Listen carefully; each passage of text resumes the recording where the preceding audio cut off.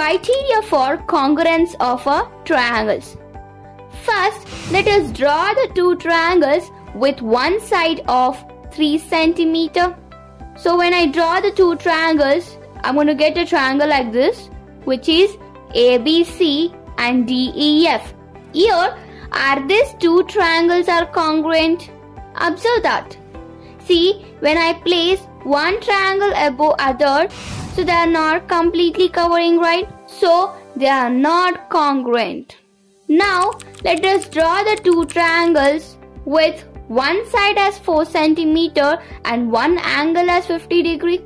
Here, after drawing, I'm going to get the two triangles like this, which is ABC and PQR. Here, if you observe, are they congruent?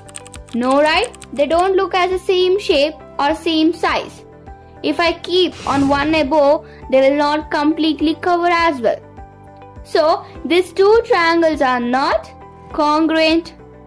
So, from this example, I can say that the equality of one pair of sides or one pair of sides and one pair of angles is not sufficient to give us the congruent triangles.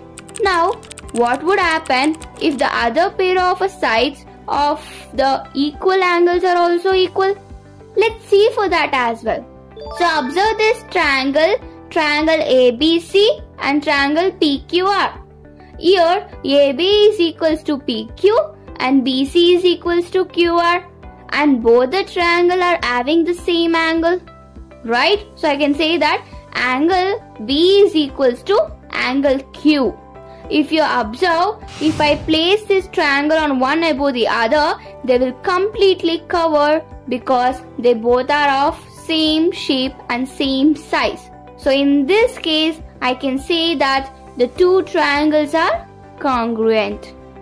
So I can say that the equality of two sides and the included angle is enough for the congruence of a triangle. And this is the first criteria for congruency of a triangles.